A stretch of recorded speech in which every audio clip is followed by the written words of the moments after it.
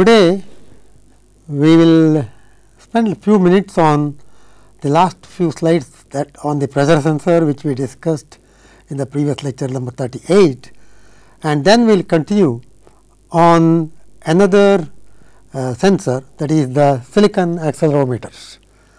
Okay. So, we will go back to that slide that we have showing yesterday, and the topics that we are going to do will be continue from lecture 38 on pressure sensor packaging and testing, few slides, just glance through them, accelerometer, operating principle and types of accelerometers, then silicon on insulator based accelerometer, a case study. We have already discussed the silicon on insulator approach for pressure sensor. Then we will also discuss surface micro machined comb type accelerometer structure, ADXL type, which is the proprietary of the analog devices, along with the force balance circuit, that is the sensor and electronics. Okay.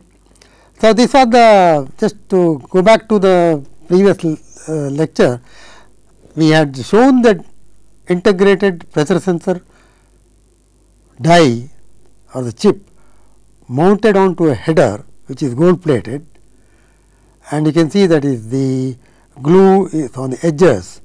So, this is the portion where the pressure sensor is present, that is below this portion there is a cavity, and this is the portion where electronics is present.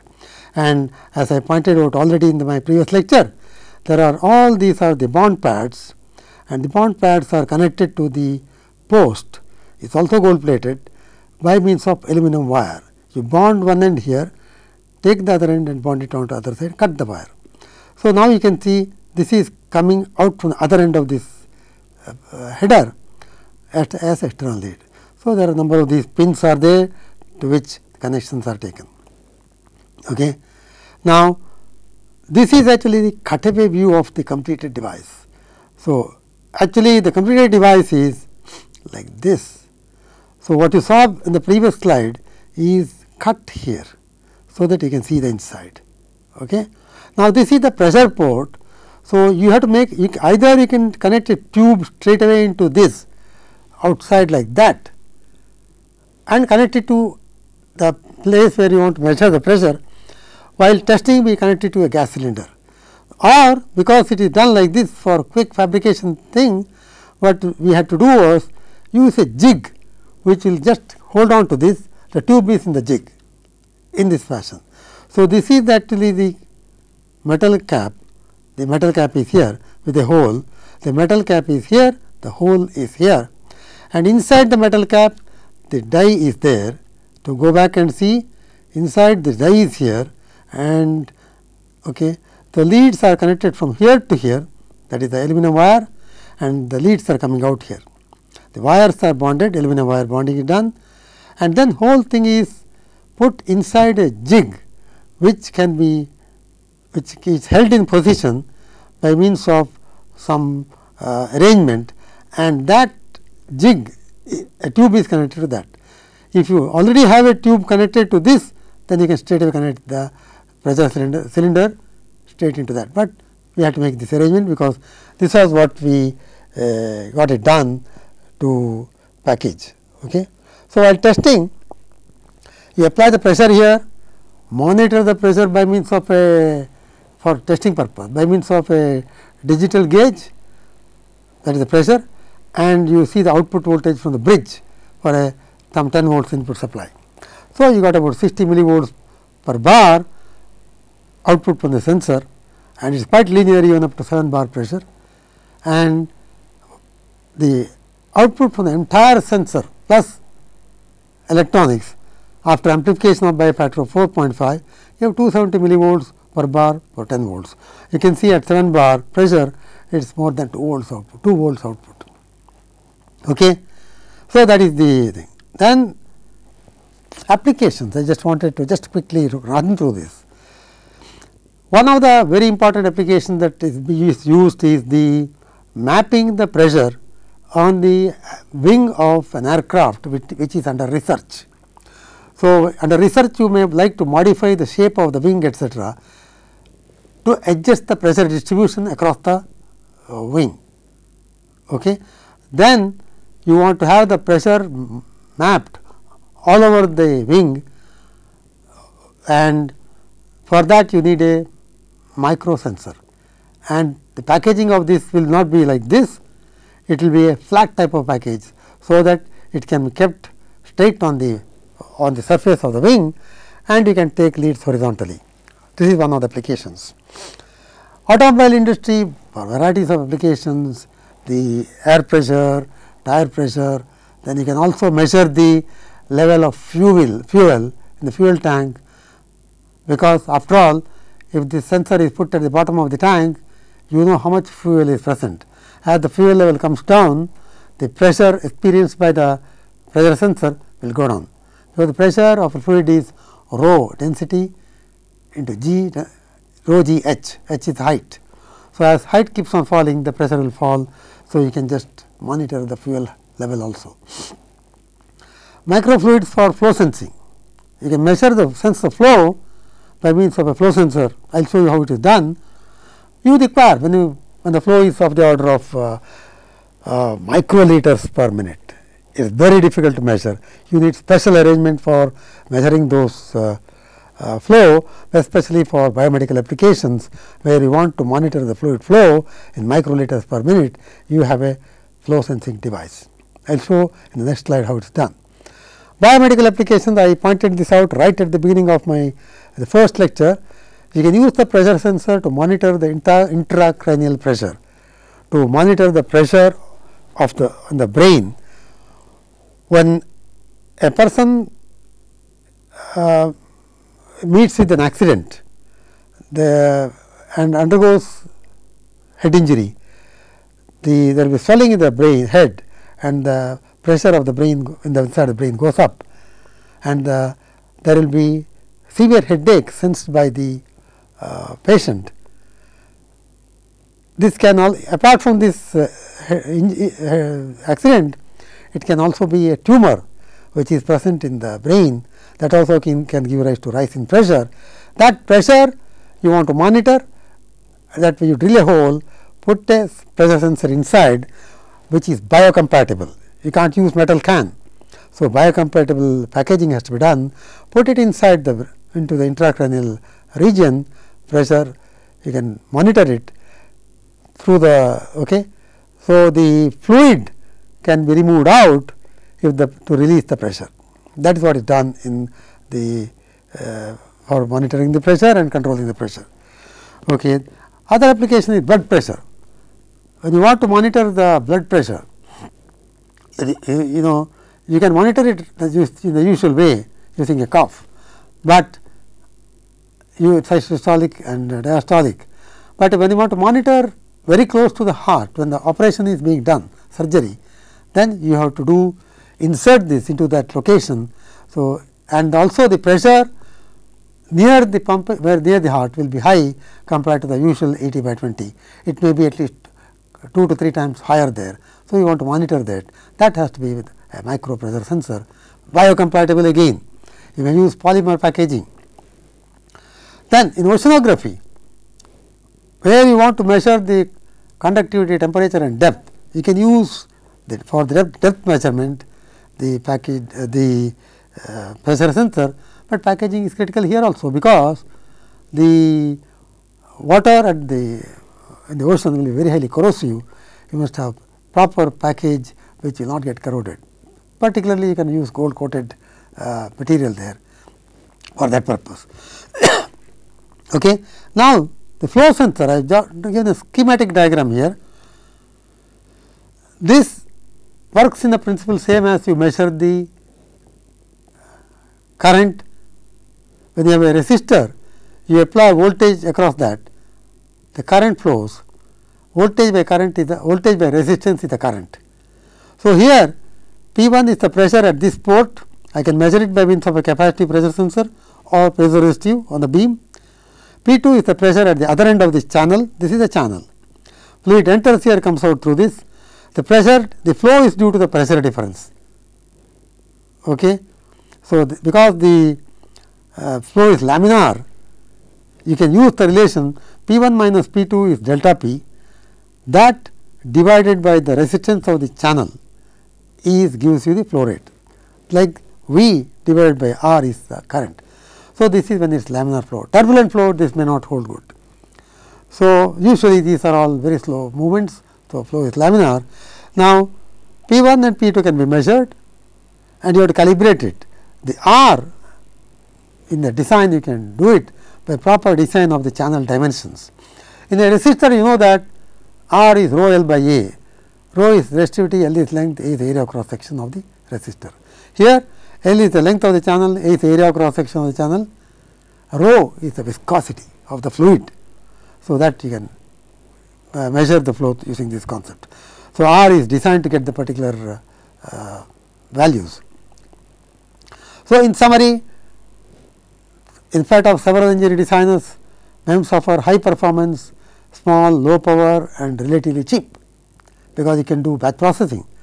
Parameters important for pressure sensor are sensitivity, nonlinearity, offset voltage, maximum operating pressure and the range of the pressure. These are the specifications, all that we have discussed. And we also discussed a case study where micro machine sensors have been fabricated along with electronics by batch process of silicon wafers using SOI approach. Pressure sensors find wide range of applications for industrial, automotive, biomedical, aerospace and defense establishments. In fact, pressure sensors, among all the microsystem sensors and actuators, pressure sensors constitute about 60% of the microsystem market, because it is used in all walks of life. Wherever there is pressure, you need to monitor it, you need to measure it. So, with that I close. You can look through these references. One review article which I wrote in 2007 on silicon micro machine pressure sensors contains most of this what I have discussed. Then for the modeling of resistor, there is a paper written by some of my students and colleagues and myself in the transactions and electron devices.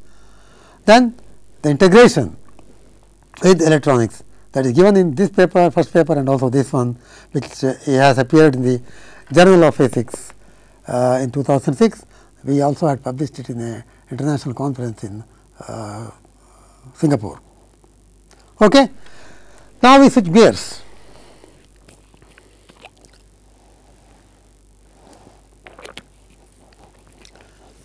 We discuss another sensor, that is acceleration sensor, and we go through how it is processed and how it is designed. Okay. So, the principle, I am sure somewhere you have during the course of this series of lectures you have heard about this. The principle is the accelerometer works on the principle of a spring and a mass concept. Spring is anchored onto a reference plane which is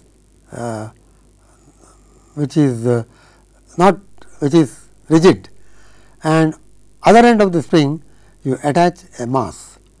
So, the mass will, supposing this entire frame, this and this are the frame, the mass can move with respect to the frame. The mass is attached only to the spring. So, this mass moves in the upward direction. Okay. Then, due to the inertial force, the mass moves backward. Frame moves up, carrying the mass, it moves in the opposite direction. The good example of that is, if you are sitting on the car, suddenly if the car accelerates in the forward direction, you are actually the mass attached to the frame of the car where you are sitting. So, that is attached, you move immediately to the back. So, car moves forward, accelerates, you move backward, because you are the mass attached onto the seat. So, if the spring if the frame moves up, the frame carries a spring mass system. The mass moves in the opposite direction. It will move to such an extent that at steady state, if the acceleration is constant, at steady state, the displacement takes place. Okay. The force experienced by the mass is force is equal to mass into acceleration, Newton's law. Okay. Now, what prevents it from keeping on moving? What prevents it keeping on moving is the spring restoring force provided by the spring. How much is the restoring force depends upon how much it is stretched. How much it is stretched depends upon how much is the displacement. So, the restoring force is K spring constant. Okay. Restoring force is proportional to displacement, proportionality constant is K, the spring constant. So, the restoring force is K into x, and force experienced by the mass is mass into acceleration under steady state conditions.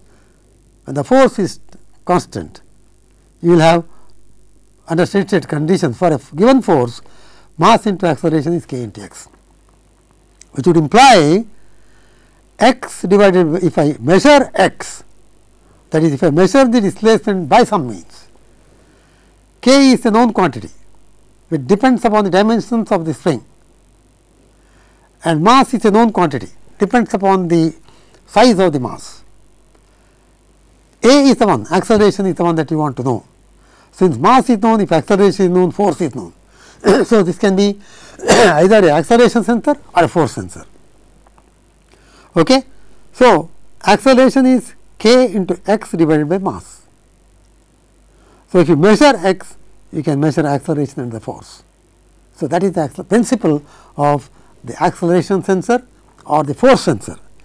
Now, for a given acceleration, you will get, if you get more displacement, you say that the sensitivity is more.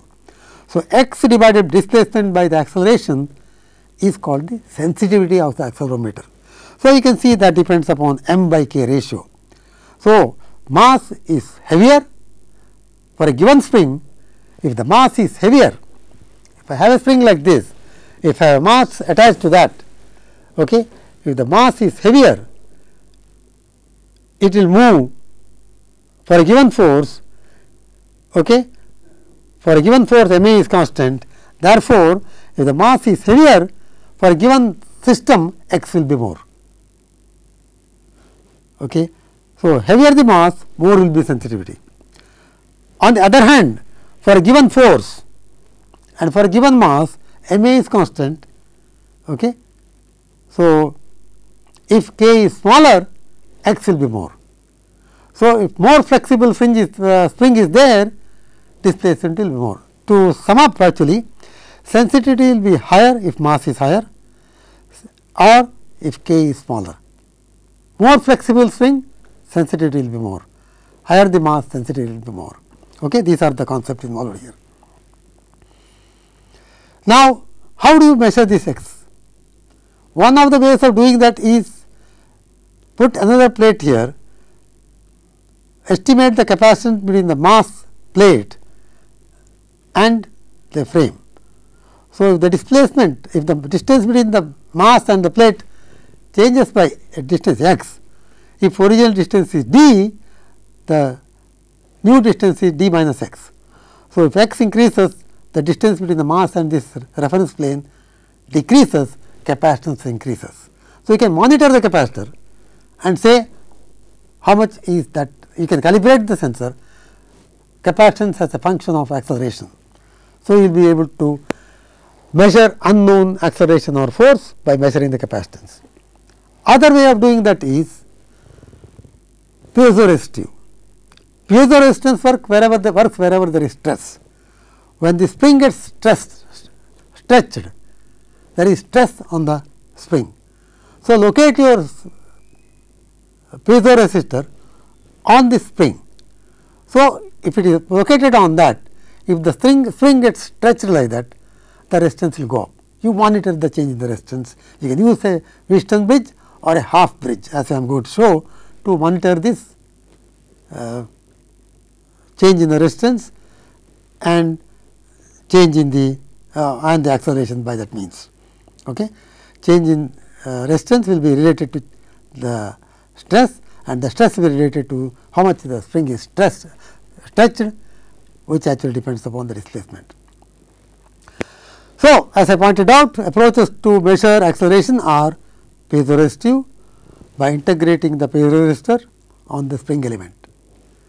Other one is capacitive by measuring the change in the capacitance between the mass is sometimes referred to as the proof mass and the fixed electrode. Between the proof mass, this is the proof mass, just it is called sometimes proof mass, and the fixed electrode. And the proof mass or this mass is also called sometimes as the seismic mass. Seismic, as all of you may know, may be aware, it is related to earthquake. The frequency during the earthquake is very, very small. You can measure the earthquake, that frequency and the force by using the accelerometer, vibration of a spring mass system. That is why it is called as a, that is, you can measure very small frequencies. See, it is not just a constant force or acceleration that you are measuring. Continuously you will be monitoring that. If there is a continuous vibration like earthquake, you can monitor that by means of the accelerometer, which can be used right at very, very low frequencies, couple of hertz, that range also you can use. Okay. So, now let us take a look at some of these things, structures.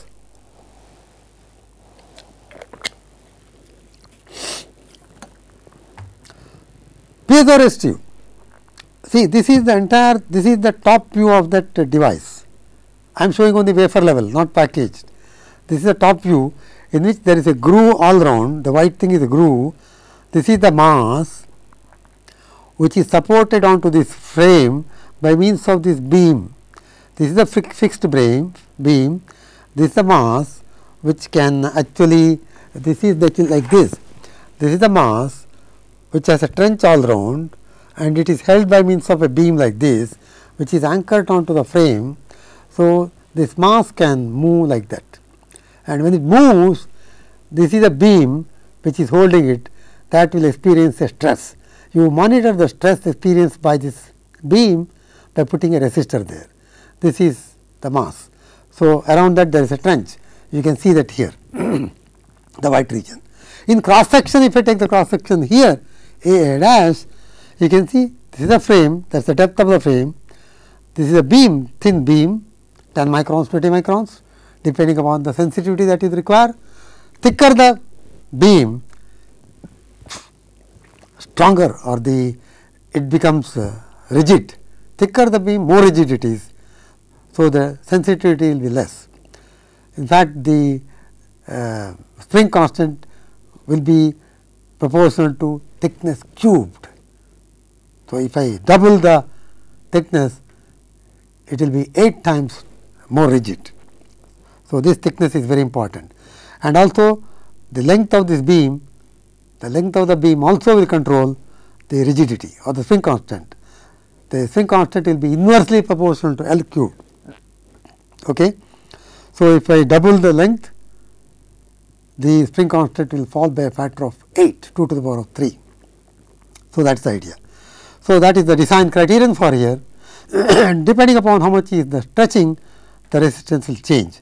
This is a seismic mass, you can see this big one, the mass, and this is attached to this, but since I am taking cross section, it looks as if it is a different part. If you go around, it is attached. So, now the principle is, there are two resistors, one on the beam, one outside. The resistance outside on the frame will not change its value.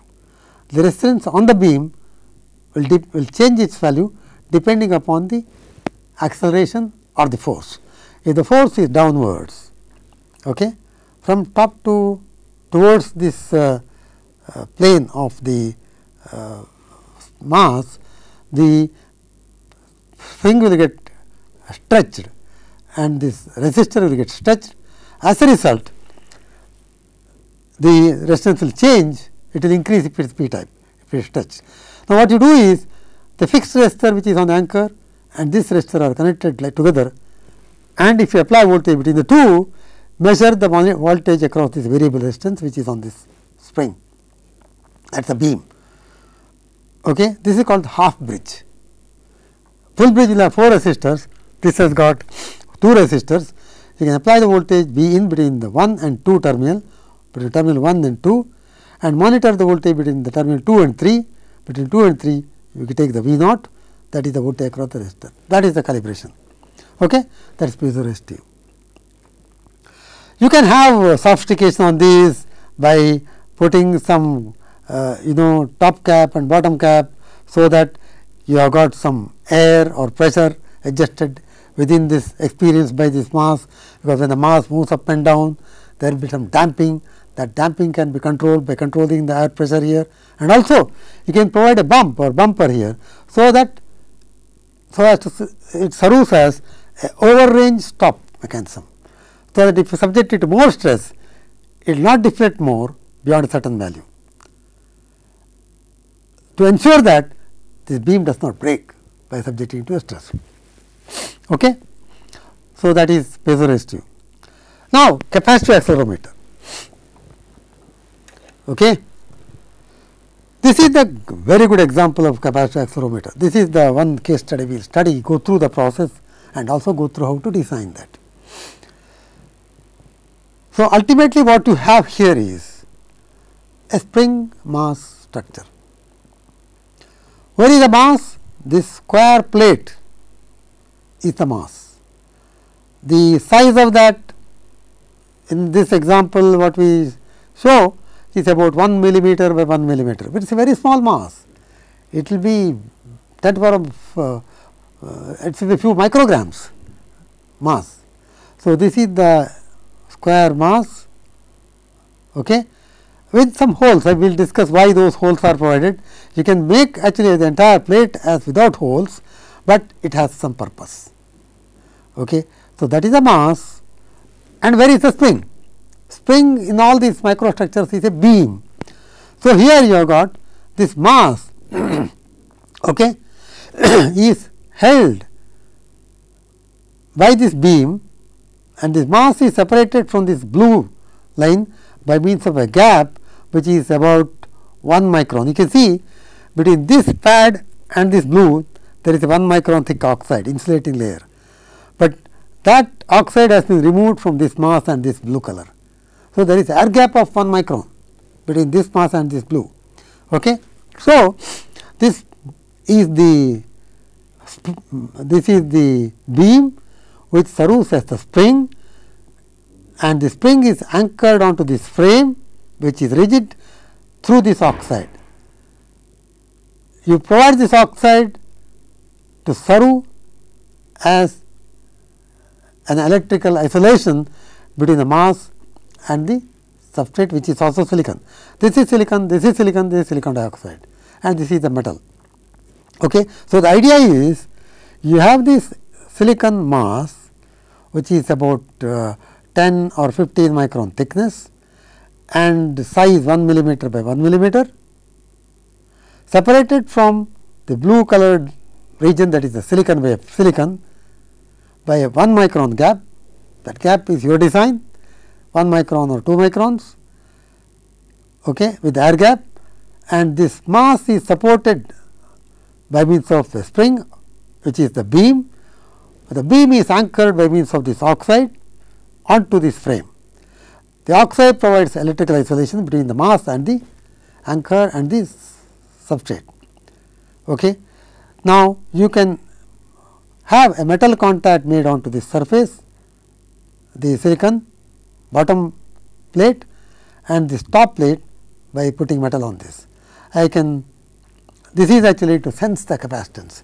So, when this mass, okay, I will just again take this example where this is the mass, okay, and this is the beam. I am showing only two beams. Actually, there are 2 beams here, 2 beams here. These are the 2 beams, and the anchor is here. You can see that is held like this. The anchor is held here. It's okay. In this case, the gap is between this and this so much, but in the example that we are doing, it is very, very small. The gap is very, very small. So, I have anchored it there. So, now what happens is, if there are 4 springs, 4 beams, how strong it is depends upon the size of that beam, and the mass you know from the dimensions of that area and the thickness and the density of silicon. Density is 2.33 grams per centimeter cube, you know the mass. So, if the mass experiences a force in this direction, the mass will get deflected. Okay. The spring will also move a bit like this, but it is anchored at the bottom. So, the spring will move like that, and the gap between the mass and the bottom plate decreases. So, if the gap decreases, the capacitance increases, because capacitance is epsilon 0, because it is air permittivity, into area of cross section of the mass, okay, divided by the distance. So, if the force is in the direction, the gap decreases and the capacitance increases. D decreases, capacitance increases. Okay. If the force is in the other direction, it will move up. Okay. Actually, as I mentioned, if the entire frame experiences the movement down, acceleration down, the mass will move up. If the frame experiences a movement upwards, the mass will move down. The inertial force is down, opposite to the force of direction of the force. Okay.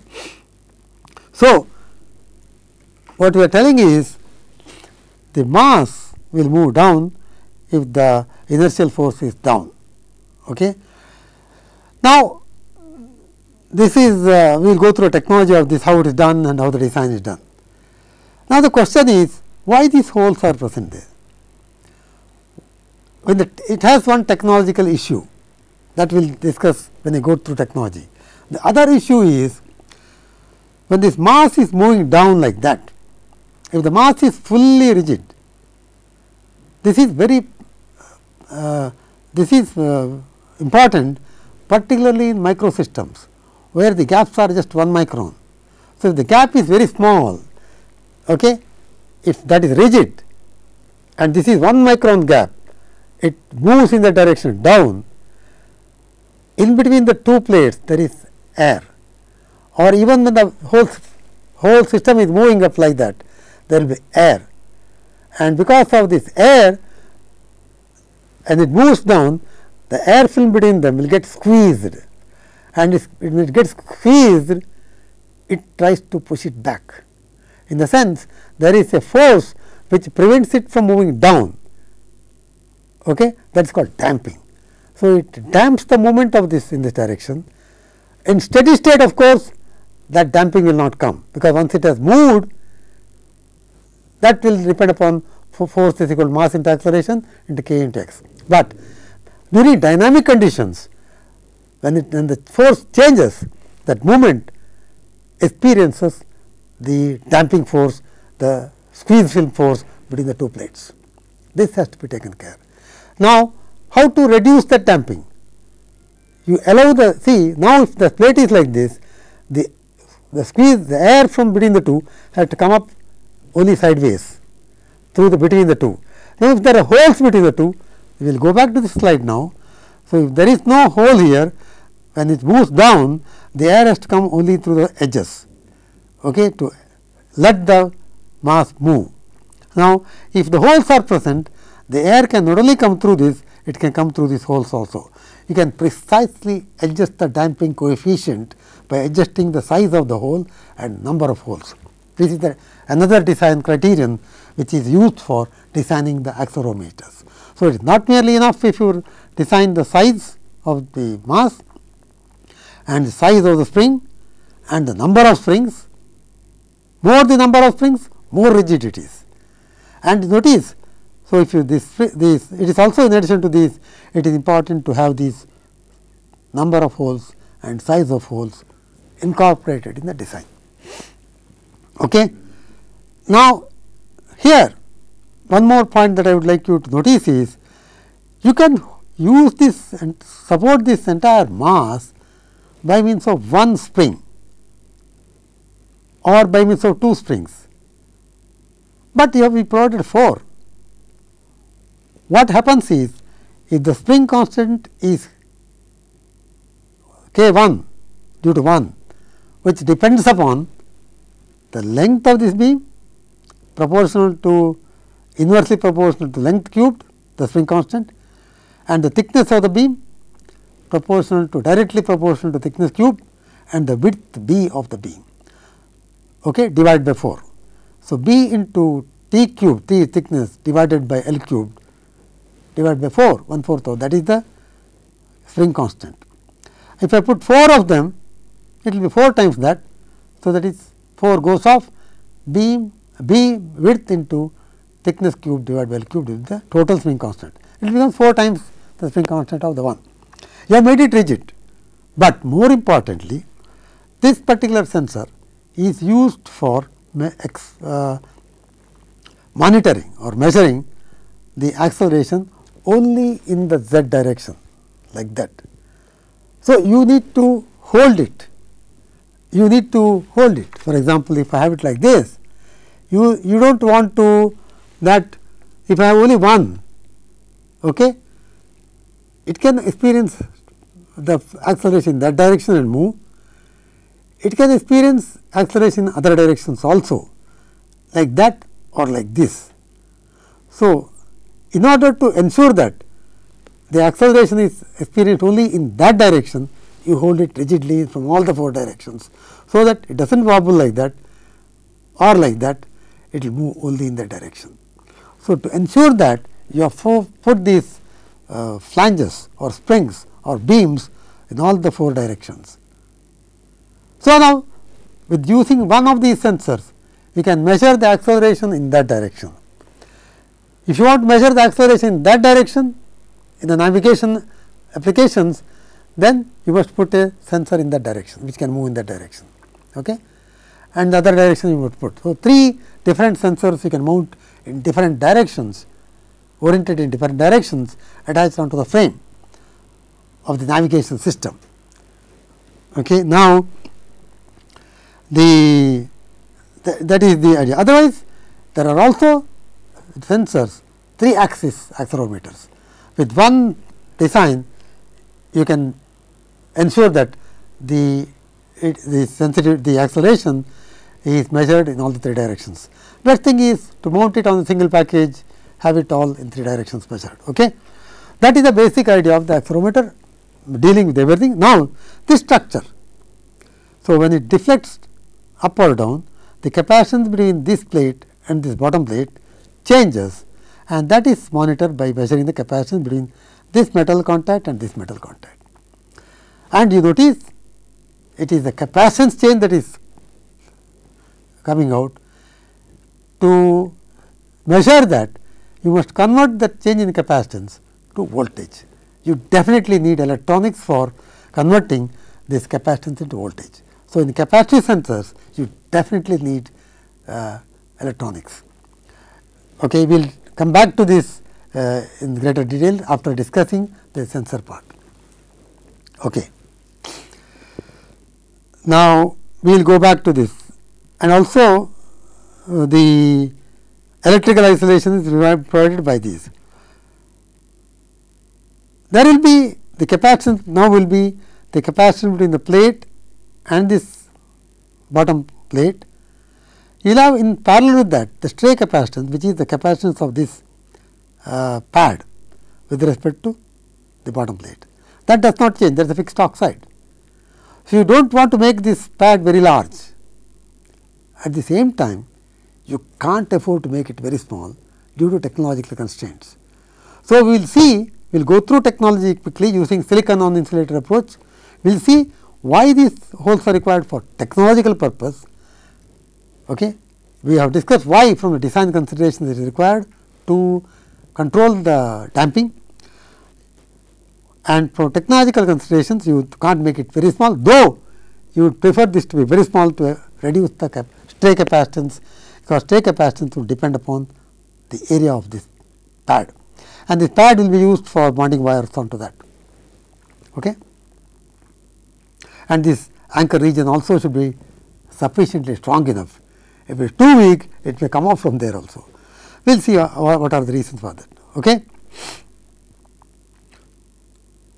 So, what we will do now quickly is go through that process steps. How is the process step is done? Start with this silicon on insulator wafer. I discussed this portion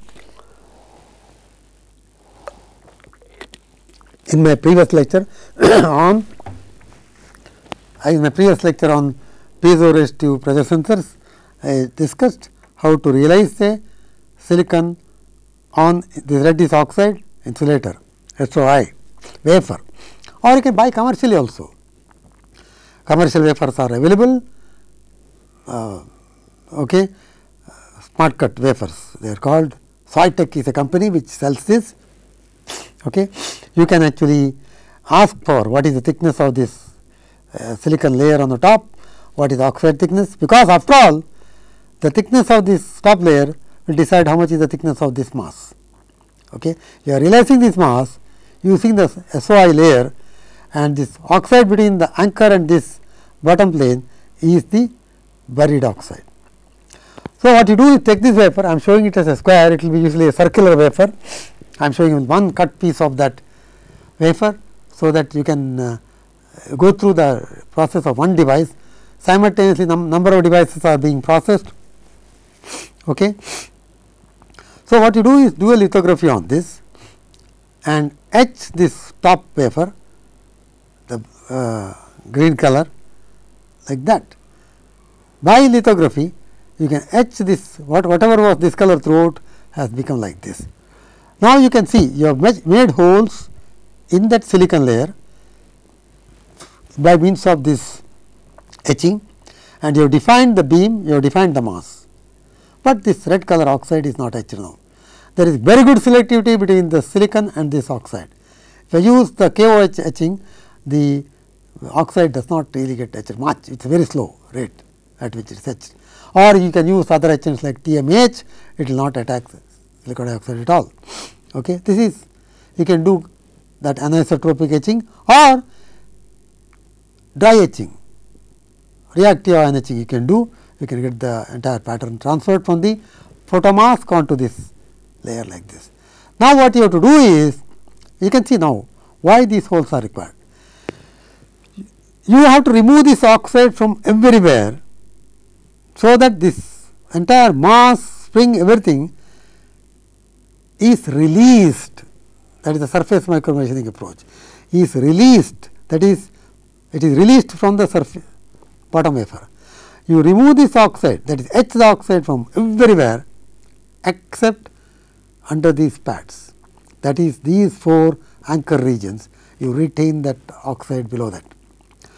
Now, if I do not have these holes, which I require of course for the adjusting the damping, but from technological constraints, if I do not have these holes, say this is 1 millimeter by 1 millimeter, I have kept this, let us say 0.2 millimeter by 0.2 millimeter.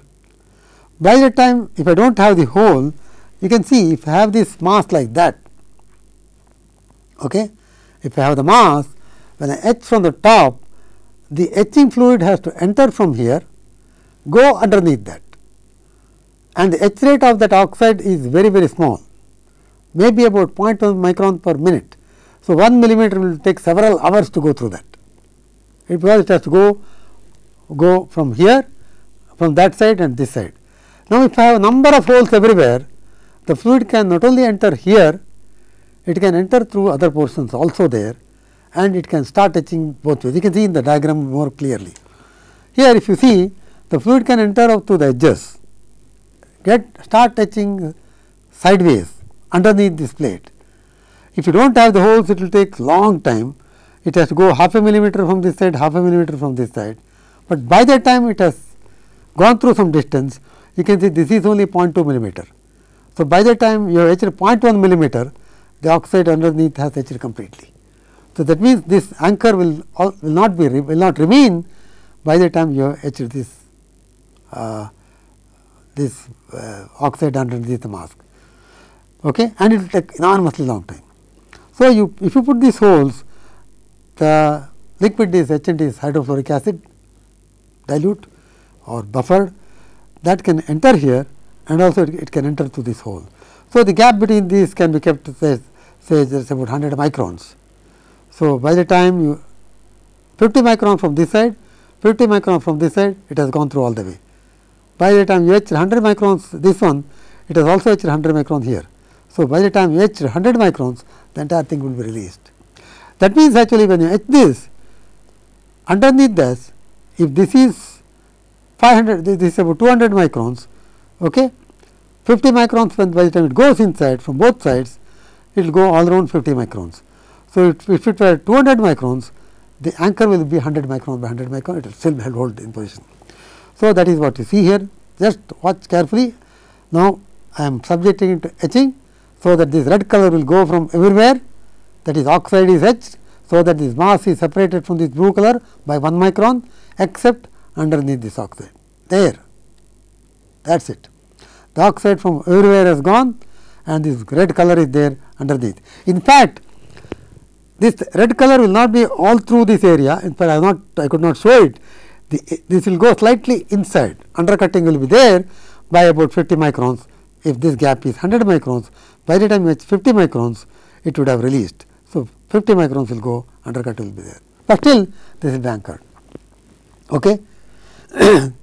That is the reason why you have the hole here, plus you can't make this too small. If I make this 100 micron, by the time this has etched 50 microns, the oxide will be undercut 50 micron from this side, 50 micron from this side, that is 100 micron. So, the entire oxide will go. So, actually what will happen will be your mass which is held here, supposed to be anchored here, this anchor will collapse and this will gone like that. So, the entire mass will fall down onto the surface. You will not have the accelerometer. Okay? That is the thing. Now, you can actually, after releasing that, you can put a metal contact onto that. The structure is complete. So, this can be used as an accelerometer, or this can also be used as a variable capacitor. That is, it can be used as a sensor or as an actuator. Sensor senses the physical phenomena, gives some output which can be converted to electrical signal. Actuator uses electrical signal, converts it into mechanical signal. Okay. So, the actuator here will be, if I apply voltage between these two plates, there will be electrostatic force between this mass and the substrate. If there is electrostatic force, that is always a force of attraction. So, the mass will move down. If the mass moves down, the capacitance between the top plate and the bottom plate will increase.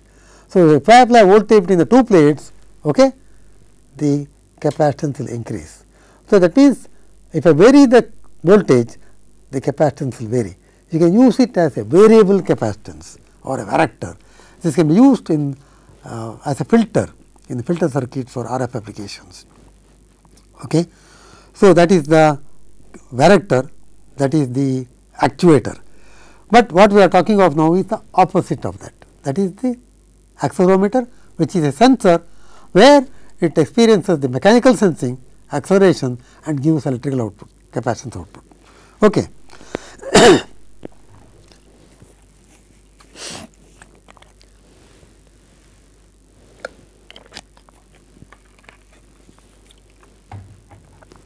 Now, we will go to some small things one has to remember. When you do this KOH etching, see, these are all particular planes, 111 lines and 111 planes which are getting etched, but that will not be vertical, that will be going at an angle guided by the 111 planes, but this corner will get like that, rounded off if you use KOH etching straight away. That is the problem with this etching. If you have this convex plane surfaces, in this it is concave, the angle is less than 90 degrees or 90 degrees. Here the angle is more than 90 degrees. Okay. So, that will be convex, there that will get rounded off. So, if it get rounded off, you can see the beam can get etched completely and the entire mass can collapse. So, what you do is you use some tricks, like the beam gets rounded off there, that is the chemistry involved. You can overcome that by adding the 30% tertiary butanol alcohol to this KOH. Then I am not going to the chemistry of that, it will not get rounded off, it will get closer to this sharp corner. It will not be sharp like this, but still it will not get etched like that. Alternately, you can do a mask design like this. This is whatever I have said is written there, or modify the mask, play mask here like this. In the mask, instead of providing rounding it a square like that, put a projection like that, so that when it gets etched, finally you get the square pattern like that. Okay, that will be more involved. I would prefer to use this etching solution change, so that you get this etched only marginally. Okay. Now, I will go to the last phase of my lecture today, that is on the design. Analysis. I have shown the mass, the beam, mass of 1 millimeter, the beam which is 0.1 millimeter plus 1.15 millimeter, and this is a pad which is just 0.2 millimeter by 0.2 millimeter, that is 200 microns. That is one. Here you can see the spring constant depends upon the width and thickness cubed, which you have chosen here as 10 micron, and the length cubed. So, 3 different designs just to see what will happen, and you can see the holes also are there. In this first UZ1 design, the length is 1.15 plus 0.1, this is 1 millimeter by 1 millimeter. If you go to the UZ3, length is the same, beam length is the same, but the mass is made by half. So, in fact, you will see later on when we see dynamics, the resonance frequency. See, any mechanical system will have a resonance frequency.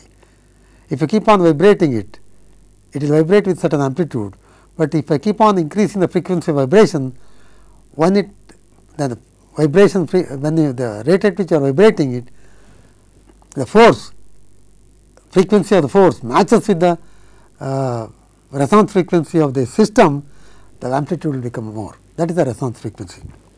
Okay. That resonance frequency is proportional to square root of k by m. You saw that the sensitivity is proportional to m by k. I have used here k effective because k of one spring is given by this expression. It is 4 times that k, for k effective is 4 times k. Okay. Now, what we are comparing is this same length with UZ1 and UZ3, only thing is area you have reduced. The mass is proportional to volume into density. Volume is area square, the side length into side length a squared into the thickness.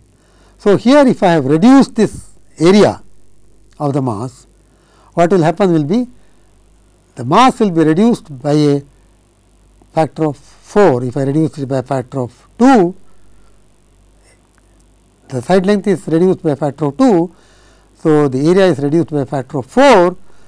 So, the sensitivity will actually increase by a factor of 4, but the frequency of resonance will reduce by a factor of square root of 4, that is 2. Okay. So, this is another dimension where both are changed, that is both this and this are reduced. Let us compare one of them first. The first one is that this one that has got resonance frequency of about 8 kilohertz. See, the deflection vibration like that is almost flat till that frequency, then it goes up at resonance frequency. The resonance frequency is given by this formula. Mass is reduced by a factor of 4, okay. The resonance frequency will go up by a factor of by a factor corresponding to that. So, here you can see this mass, okay, is in this case, just to take this example, just let us not worry about the numbers here. The resonance frequency is 8 here. In the other case, the mass is reduced, okay. Therefore, the frequency has gone up. In the other case, mass is reduced, let me not dabble with numbers at this moment. The mass is reduced, frequency will go up. Spring constant is increased by reducing the length. I am sorry, if you increase the length, spring constant is increased, reduced. Okay. So, we will just see, I am just note this graph on both these things. We will come back to this in our next presentation. What I am trying to point out is, by changing the proper design, we will come back to this in our next lecture. By changing the proper design, the mass you can by change, you can change the frequency, you can change the sensitivity, you can change the length, you can change the spring constant. Okay. For example, if I reduce the length, spring constant will go up. So, if I reduce the length, spring constant will go up by this factor. If spring constant goes up, the frequency of resonance will go up. So, between these two, I have reduced that length, therefore, the resonance frequency has gone up drastically. Okay. So, you can see from 8 it has gone to 32. So, that is what we are trying to see here. So, you can use this whole thing is to illustrate, maybe I will come back to this again to start with next time. So, that once again we will just go through this quickly right when you are fresh in the beginning of the lecture. So, I have shown the 3 designs where I can change the beam length. Okay. Here I changed only the mass, reduce the mass, so that the frequency will go up. Here I have not only here I have not only reduced the mass, reduced the length also, both increase the frequency drastically. Only the mass reduced, spring constant goes up by some factor. Both mass is reduced and also the length is reduced, that is spring constant is increased, the frequency goes up drastically. So, actually I will just show you one such okay. Here this is for the design. Now, you can see the capacitance when you can just to test it, you can change the voltage across this sensor, apply the voltage between the two. Here you can apply the voltage between this and this and see how much the capacitance changes. That is what is plotted here. So, you can see capacitance versus voltage, stray capacitance 15.1 picofarad. When you change the voltage from 0 to 2 volts, the capacitance changes by 0.45 picofarad. Very small value it changes. Sensitivity correspondingly change that to acceleration, it turns out to be 0.2 picofarads per volt per gravity. I will continue on this more about this acceleration sensor, briefly about this particular sensor, and I will take on the other sensors ADXL in the next lecture. Thank you very much.